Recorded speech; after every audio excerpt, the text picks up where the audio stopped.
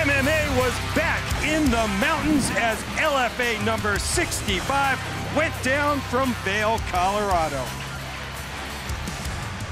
Hey, fight fans, Ron Kruk with the UFC Hall of Famer Pat Miletich. We are over 8,000 feet above sea level, but somehow the Flatlanders survived LFA 65. You okay? Thanks to the oxygen. The paramedics helped me out a little bit, buddy. Yeah, yes, it was close. He was breathing heavily, but he managed to survive. A lot of the fighters managed to survive, and what a night of finishes we saw here in Vail. We begin in the bantamweight division. Adam Martinez, Corey Galloway.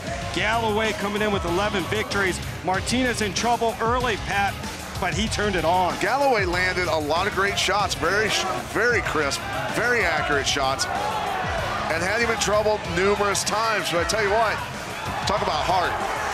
Martinez come storming back, gaining momentum as the fight went on, then lands that beautiful straight left hand and goes after it on the ground.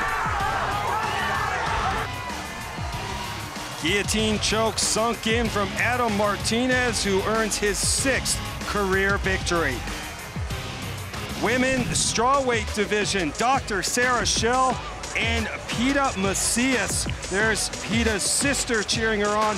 Peta, of course, longtime friends of Ronda Rousey, judo background, and there's her judo throw. Yeah, it was obvious in those instances for sure, but Schell doing a great job during this fight. Really a good performance for taking 5 years off.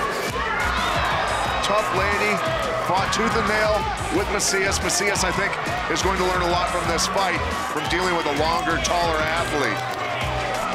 Schell shook off the ring rust pretty quickly, but it was all Peta Macias. She improves to 3-0.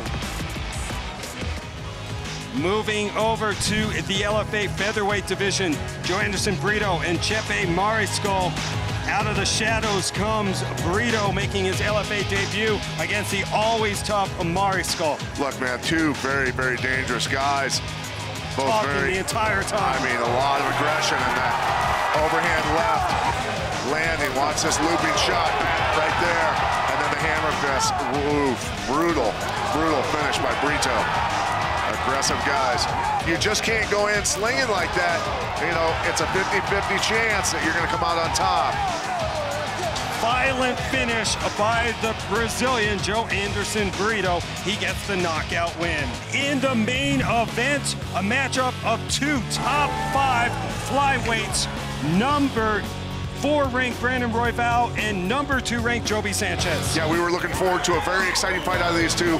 But I tell you what, Royval took the excitement out of it for his opponent, Joby Sanchez, by just being very slick overall with his striking, smooth. Sanchez trying to lock up that Darce was not successful, and a beautiful transition to this sweep armbar by Royval. You talk about great jiu-jitsu. That was perfection. No answer from Sanchez. Royval earns his 6th career submission win and gets right back into the title discussion.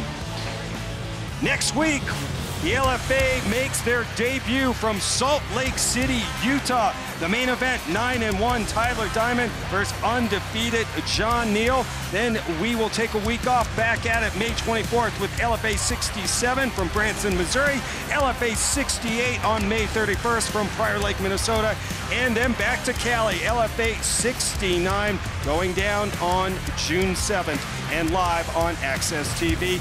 Make sure you follow us on social media.